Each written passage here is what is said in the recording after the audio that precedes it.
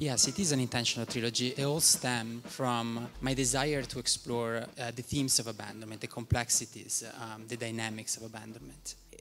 You know, and not just the act of being abandoned, but the experience of not being recognized, of not being accepted for who you are. I think that that's such an inherently human experience. In terms of the aesthetics, it's very striking to look at. So visually, how then is this format that you've chosen conveying those themes of abandonment or isolation? For us, it was very important to find the compositions, and in this case, even the aspect ratio that could enhance the sense of suffocation and codependence. That is such an important part of you know, the inner life of Monica, but also of the relationships. And so, you know, the aspect ratio of this film is actually very square-like. It's like 1.2 to 1. And it's very similar to the aspect ratio of portrait photography. And in fact, it's one that privileges the body and the face over the landscape. And it also allowed us to work a lot with the relationship between what is inside the frame and what is outside of the frame. And so to really allow the spectator or to excite the imagination of the spectator by often keeping some information or hiding some information. I want to return to that a bit more when we start talk about the performance a bit more. But for Trace and Patricia, when did you become aware of this project and what made you want to be a part of it? I think I got the script in December of 2016 and then auditioned shortly after that. And it was just a slow boil. I know we talked at length about the script and I gave some notes and auditioned some more, and then yeah, we just decided to do this, and then this lovely lady. I remember I had met, I was about to use my theater voice, but I have a microphone. I had met Andrea to Marrakesh, and we had talked about working together many years before, but then I got this offer. Trace was attached, and he came to me, and I got a call from my agent saying, "You've been offered this Andrea Pallaoro movie." I said yes. I did. Didn't I say yes in a day? Yes, it was amazing because actually you were on your way to LA, and then we met at the chateau. And like, then, right after. But I said yes basically in a day, and then I met this gorgeous woman. It's all history. So yeah, I'm very lucky. No, we are very lucky. So 2016, Trace, is when you first heard about the project. So it obviously took a while to come together. What were some of the, like when you took it out into the world and said, this is the film I'm trying to make, what kind of reaction was there, or how difficult was it to get financing? We won't get too far into that because it's probably not interesting for everyone, but yeah, if you want to give us a rundown. But we were attached for several years. Yeah, so no, of course, and that's how long it took to find the financing, to make it happen, and it's a very low budget film, but still, it was a very, very difficult road, but we managed to make it, and thanks to the belief and the support, of course, of our incredible cast of Trace, Patty, Gina and Eleanor, and also our producers who are actually here in the room. Gina Resnick and Eleonora Granata, and Cristina Sibu also.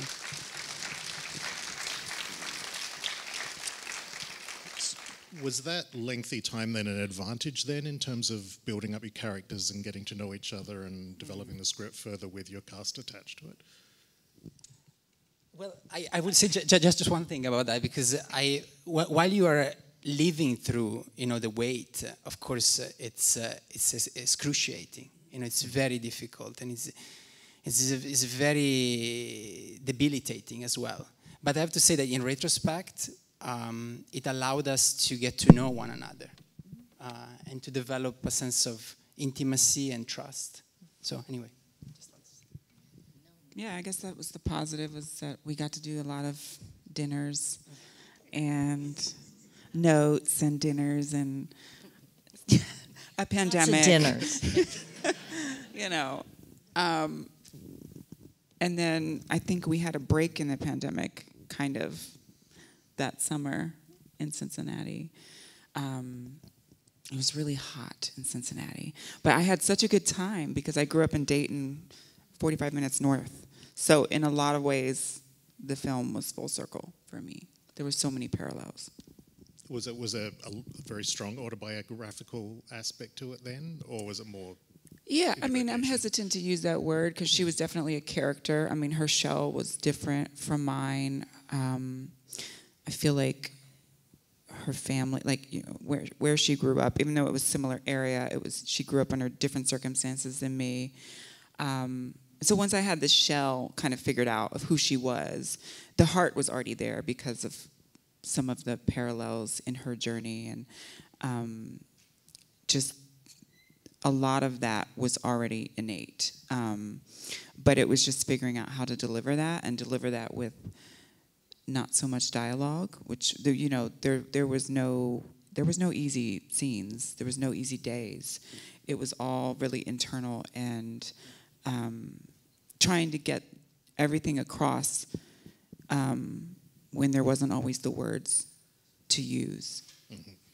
Yeah, well, that's really what struck me, is that there isn't a lot of dialogue. I mean, there's scenes with a lot of dialogue, but what people are talking about is not really what the scenes are about necessarily. And I think in that ways it subverts conventions in that there's no big drama scene with people breaking down in tears, apologizing, or doing that kind of stuff. But it's all just conveyed beautifully in, I guess, non-verbal aspects of the performance. So as a director and writer, why did you choose to take that approach? What about that particularly appeals to you? Well, I think as a spectator also of cinema, as a cinephile, I adore the moments in cinema where you can penetrate in the emotional and psychological inner world of a character. And that often happens without words.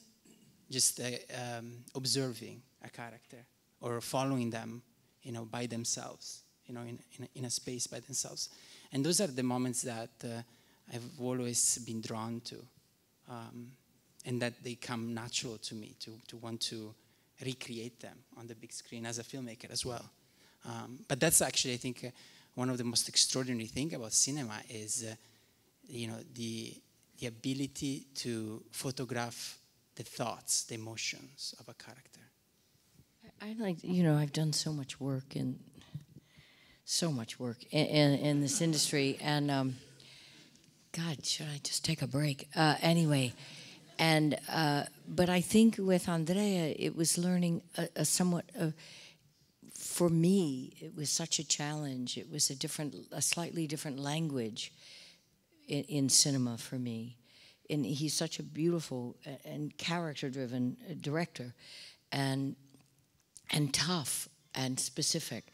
But you had to navigate with so few words, and you had to be so present. And it took me on a very different journey than I've had as an actor. And I've had so many and worked with so many directors in this industry. But Andrea brought me to a new place. But I want to go back quickly to this, when we were talking about all the dinners we had. And one of the great things that came out of the dinner was Eugenia was supposed to have 2 dogs. But in the process of us having all these dinners, Andrea got to know my dog is a daughter. And one day he goes, Patti, I love Easy. Why don't we use Easy? Because he had gotten to know my dog. My dog was always with me, and so that's the great thing about this. My beautiful dog ended up in the film. Well, is that where all the puppies? Were the puppies? Well, no. So was there a significance to the puppies? Of course, you know, like, you know, it's there are a lot of reasons for it, but it really ended up being a significant scene, the one in which, the nephew, brings the puppy to his grandmother, like this renewal while she is actually dying and, she's sick. Yeah. Well, going back to what you were saying, Patricia, about sort of getting the trust and that level of intimacy and almost like learning a new language, let's talk specifically about the bathtub scene, which is the one that kills me every time I see it. How did you go about sort of from what was on the page to preparing that scene to then actually delivering the scene? Can you give some insight into that process?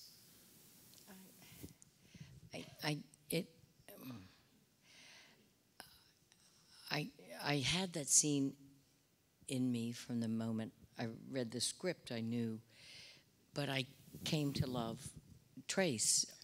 The love I have for Trace off camera and the love I have for Monica eventually on camera are one. It's very simple, and we can only create so much as actors, and at some point we have to just be completely honest with ourselves. And it's about your child is your child is your child. It's about unconditional love. And I had unconditional love for Trace. And I just gave it to her on screen. It was, I think, as simple as that.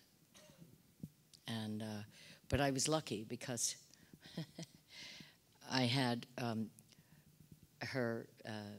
I had a deep emotional connection to her from the moment we met each other.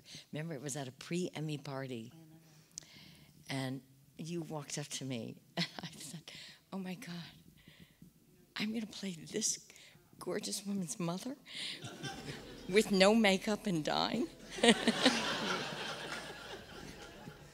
Well, Trace, how was that moment for you? Because your character is a bit reticent to sort of even make eye contact in that. So what was your process in terms of not wanting to sort of immediately give in to what Patricia was giving you?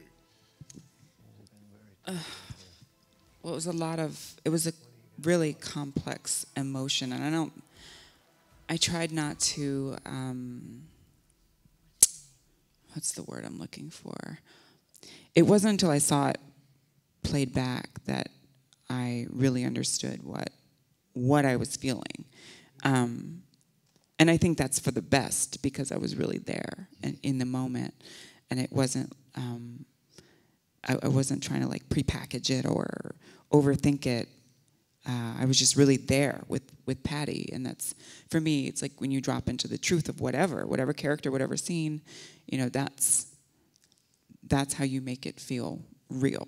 Mm-hmm. Yeah. So Andrea, for you as a director, seeing that happen, do you just back off? Yes, absolutely. Actually, there are some moments in this film where, in the production of this film, in the making of the film, where, I felt in such awe, of what, Patty and Trace were gifting me. It was like, it's extraordinary as a director when, you are surprised, you're amazed by what your collaborators are doing. And I have to say that for our whole crew, that's a moment that we will not forget, and we keep talking about it. It's a moment where we were all experiencing something together as we were watching them, and it was a communal breathing in a way. And everyone was just let go, and there were so many people crying, and it was a really extraordinary moment that will stay with me forever.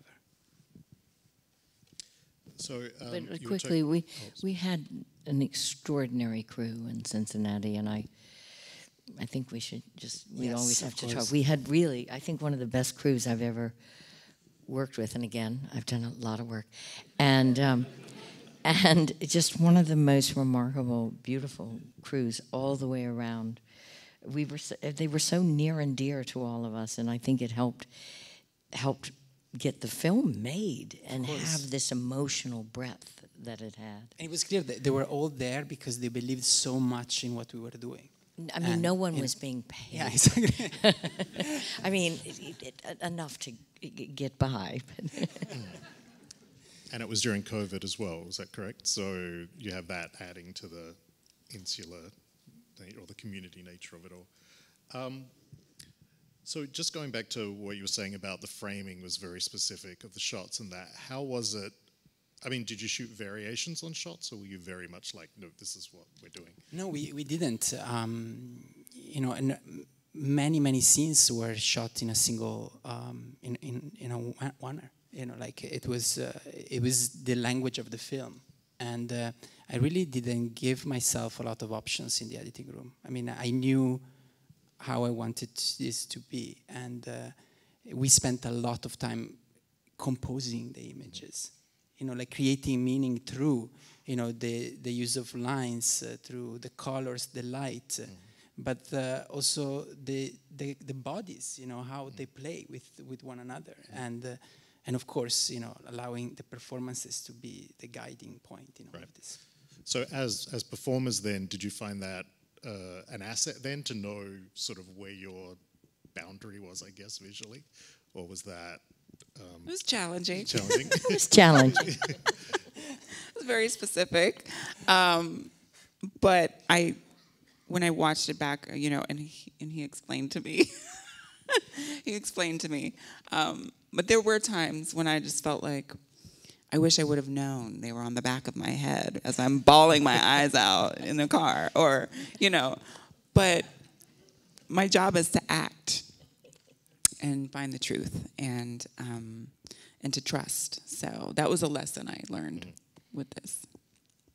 It was there were days. He was, you know, and Izzy, I had lift Izzy up, get her up. I'm like, well, again, she's not a show dog. She's just my dog. I'm like, and you know, there were very, very specific frames, but suddenly within that framework, you found a release and a comfort because it was very specific and it was quite freeing, oddly, in a strange way.